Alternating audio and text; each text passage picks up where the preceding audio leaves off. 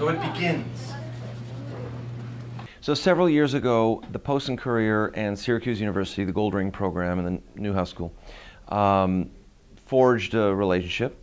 The Goldring students finished their one-year program, their master's program, here in Charleston with a capstone project flooding the field and covering all things Spoleto and Piccolo Spoleto.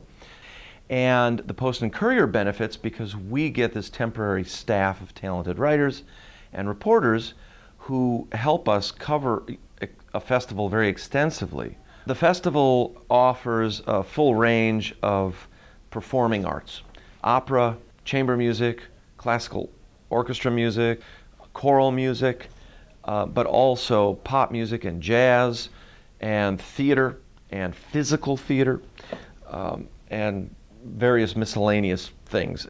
Oh, Spoleto has been great. It's amazing to be part of something that's so big and so internationally renowned by people in the industry.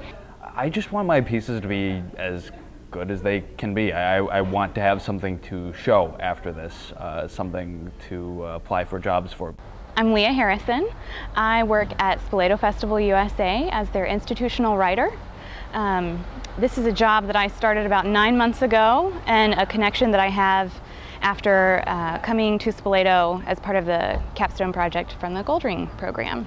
My job is split between PR, and I also edit the program book. I was very excited to come to Spoleto, and it was a big draw to the Goldring program to begin with. So seeing the buildings, seeing the monuments, and at the same time realizing that it's a college town full of young people who love the arts. Being immersed in that kind of city and that environment just makes you want to give more to Spoleto.